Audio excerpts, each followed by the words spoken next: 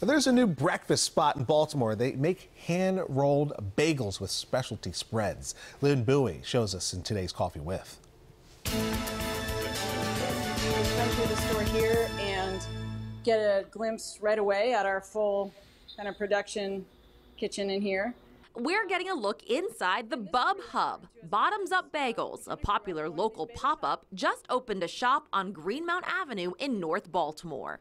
Excited to have our own place. This has been a vision a long time coming. We're, as a business, about 5 years old and been pop-up based up until this point. So this gives us a chance to have our own production facility as well as a chance to sell to the public on a more regular basis. The founders, Michelle and Joan, wanted to bring a taste of their hometown to Charm City. Michelle and I, both being Jersey girls and both having moved here to Baltimore, realized that there was like really nothing like that, and eventually did a pop-up over the 32nd Street Farmers Market. It was a holiday pop-up. We still had our jobs, we're still doing our thing, and we ended up, I was baking at the time. Michelle was on site with our friend Kristen, and about an hour in, she texted me that she was like out of like everything bagels. So I kind of knew there was some traction behind that. On the menu, coffee marinated steak, egg casserole with bacon and caramelized onion, house smoked jalapeno, smoked brisket hash,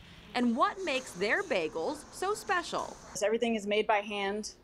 We boil them. You know, one of our taglines is, yes, we boil them, because there's a good amount of debate as to whether a bagel is real unless you boil it. Our bagels are hand rolled. They're like dense, chewy, old school bagels, you know, that you get a jaw workout with them.